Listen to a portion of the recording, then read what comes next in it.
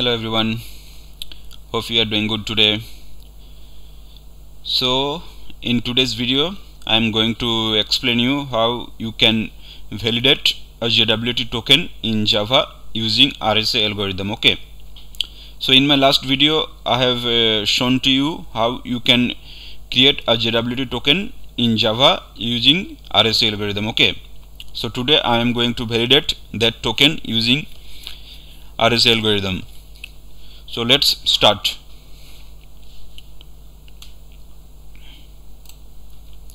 So in my last video I have explained to you how you can create a private key and also public key. So now I am going to use that public key to validate the JWT. Okay, so in my last video I have created these two key, that is private key and public key. So using this private key I have already generated a JWT token. So I am going to validate it using the public key. Okay,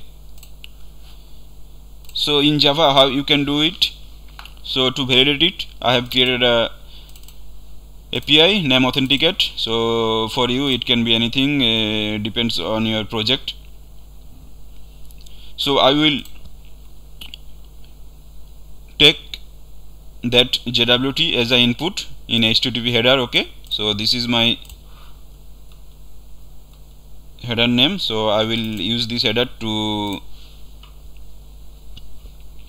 pass the token to server.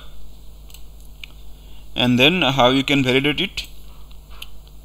So I have created a method to verify JWT. Here you just need to pass the token. Okay, and the validation will also be done using the same dependencies as I explained to you before. So this API is provided by Java, that is called Java JWT API, JWT API.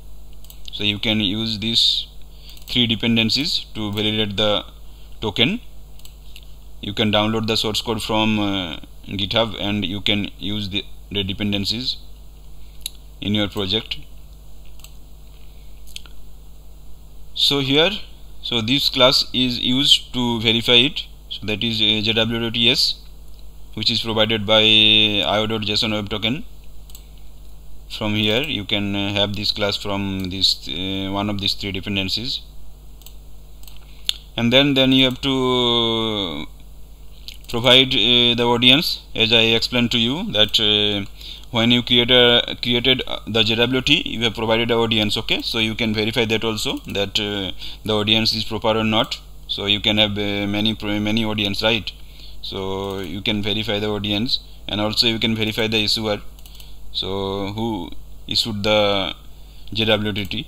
So if these are not matched, then it will throw an error. And then you can provide the public key here to verify it, whether it is a valid JWT token generated by you or not, because you have generated it using the private key you have, and also you created the public key using that private key. And then you need to call these methods. Okay, so it will also parse the JWT and it will give you the claims like this, collection of all the content it will provide to you. Then you can iterate these claims and you can find all the content and the technical things also. And then if there is any issue in the JWT, it will throw these exception if the signature is not valid, if the JWT expired. So then you can create your own message to forward it to user, so that user can display it in the browser. Okay, so malformatted exception, like if the JWT format is not valid or there is some illegal argument. So there are many, I think you can find it out from the internet. Okay, and then how I am reading the public key. So it's the same as private key. So you just need to read your public key using the Java file class. Okay, and then you need to create a input stream, and then you have to use the certificate factory that is provided by Java also, java.security package, and then you can create the public key like this, and you can return the key class. Okay, and then you have to pass this key class to the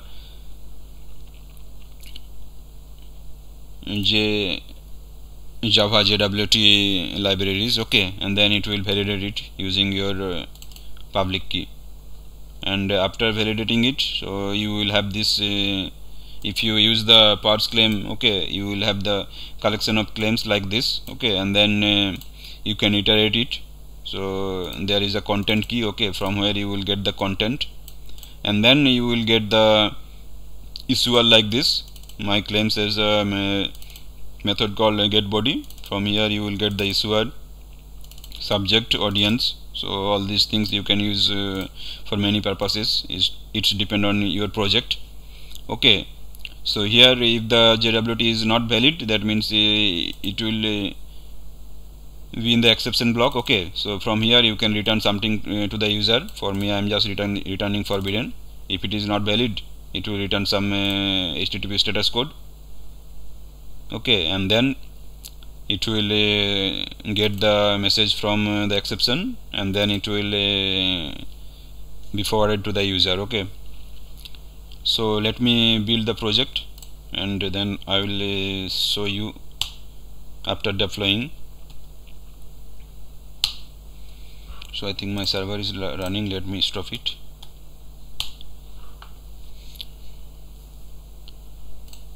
So build successful. So let me deploy the war file.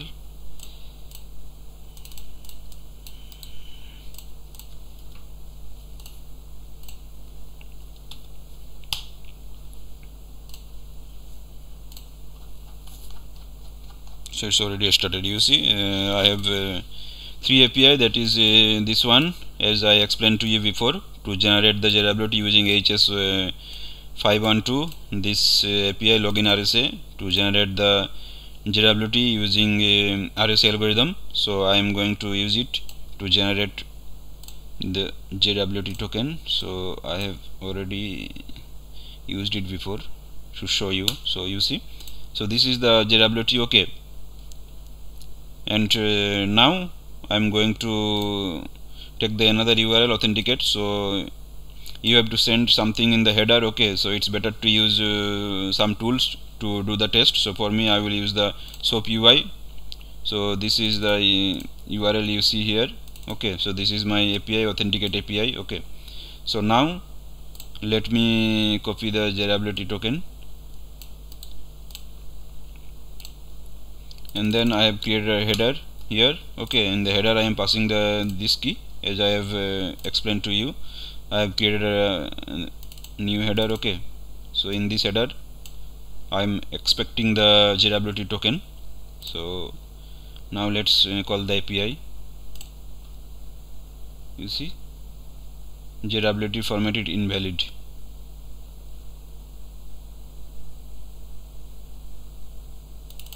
So maybe I have copied something wrong. Let me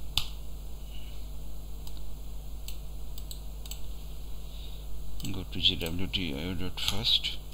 Okay, it's a valid token. So now let me call the API again.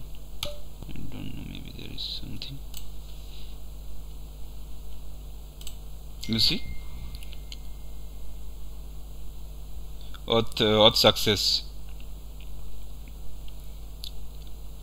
So now if you put something here, okay, if you see, I put another character here, and if you call this API, it will say JWT format is invalid. Okay, and now let me show you. Let me create the JWT using a HS 512 algorithm. Okay, so this is the API which will create the JWT using a HS 512 algorithm. So this is the JWT using HS 512. If I will try to validate it using HS 512, you will get error. Okay, I think I copied something wrong. I don't know.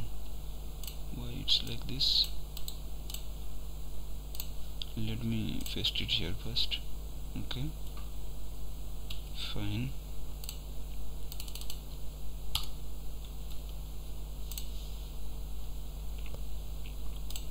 You see, JWT not supported. Okay, that means it's created by another algorithm. So that's all from today's videos.